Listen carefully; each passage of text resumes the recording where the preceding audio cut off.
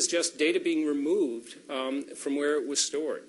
And you might think, oh, that, doesn't that sound kind of vague in general? It gets people in huge problems legally, and I'll tell you why. Second thing is data being inserted by somebody because they think it would be helpful, or they want to take this out and put that there. It's a huge problem. It is a form of manipulation in a legal context. Third one, data being converted into one format from another. Just think when you're sending email from one person to another, how many servers that email goes through, and in the transmission, what might happen to the coding of that document. Fourth, innocent manipulation. That could be an example of it.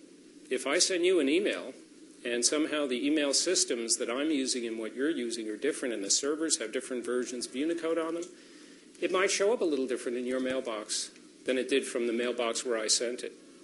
And I got to tell you, a lot of people don't understand how that can happen and see it as an example of manipulation. And in fact, the data is being manipulated, but it's really very innocent. Nobody's trying to do anything nefarious. Erroneous interpretation of data attributes. You can see me standing up here. I've got some gray hair, probably more gray than black at this point. But I can tell you, for the judges and the lawyers who we deal with, who are some of the most senior people in the field of jurisprudence, and who are smarter than I am, and are very wise. And when they were growing up learning the law and learning evidence, there wasn't a computer near them. And at this point in time, they are often asked to make decisions and interpret attributes of data that seem very straightforward, but a lot of times are subject to an erroneous interpretation as to what that means. It's a big category in my experience of making a mistake. Manipulation to mislead investigators. Sometimes that is buried within the computer code itself and some of the malware incidents. We'll talk about that. And the last part is malware residue. Sometimes some of the most insidious types of malware that we've run into, I don't know what your experience is here, will leave certain residue, or what do they call it now, data exhaust, in the unallocated space of a hard drive. A lot of times people aren't paying attention to the importance of that kind of data, and either don't copy it, or you just ignore it, or write over it, and it's can have very big implications. So those are sort of the categories that we're going to be talking about. Let me start with an example that's pretty straightforward. I imagine everybody here remembers the Enron scandals and the fraud that went on. One part of the fraud had to do with Enron trying to book more revenue and more income than it was entitled to by selling a barge. That's right, it was actually a maritime vessel, and they sold it to Merrill Lynch. Now, some of you may remember this incident, some of you may not.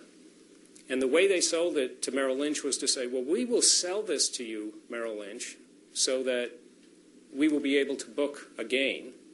But Merrill Lynch really had no interest in buying the barge. So what Enron's executive said, well, you know what, we'll sell it to you, but then we'll buy it back within 90 days. Now, there's probably nobody here that studies accounting. I'm an accountant and a CPA. If I sell you something with an agreement to buy it back, it's not a sale. And if the accountants had known that the sale of that barge was accompanied by a repurchase agreement, they would not have allowed the sale to be booked as income.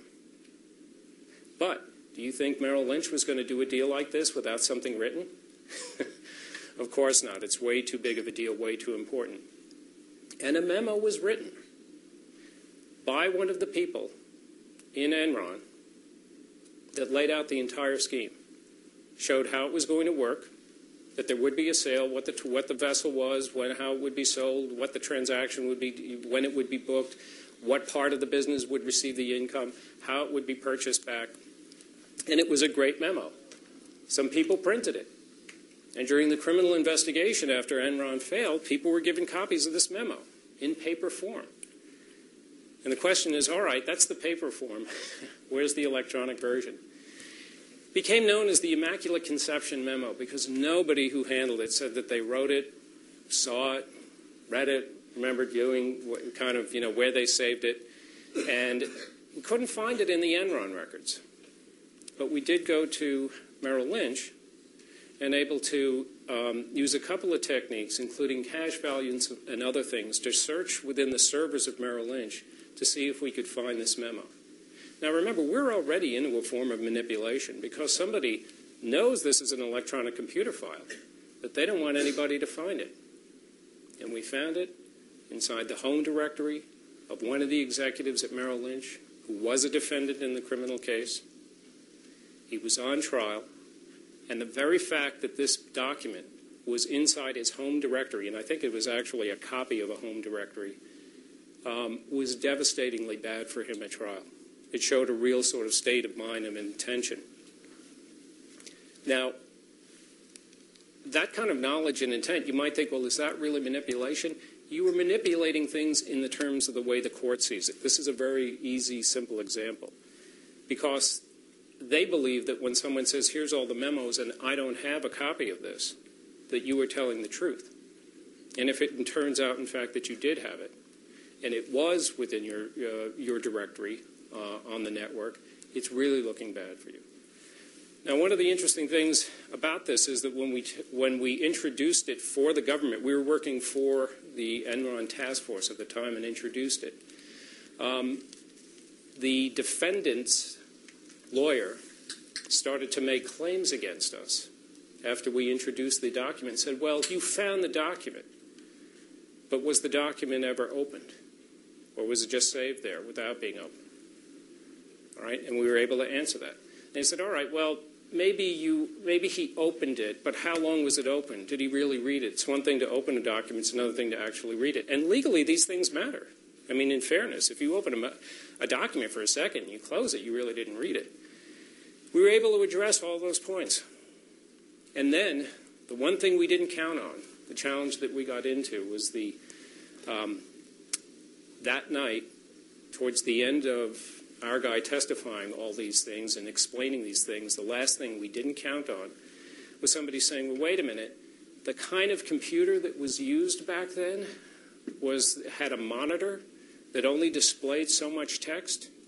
And we believed that when the memo was opened, if you'll notice, the really bad information about how this deal worked was on the second page, which scrolled down farther. I know it's ridiculous. This is what you wind up against. So, even though it was on his screen, and even though he was viewing it, you can't prove that he read the text that actually established the criminal intent here, and therefore you cannot show he knew that, and therefore he can't be guilty of it.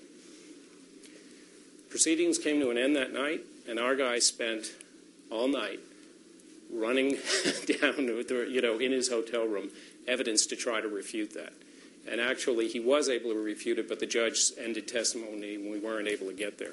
So my point in this is just to show you that even when, as a matter of computer science, you think you're talking about, a memo, and here it is, and, so there's no manipulation, it is unbelievable what the legal system will put you through in trying to establish whether or not you manipulated the picture and over-interpreted the evidence or got it wrong in some way.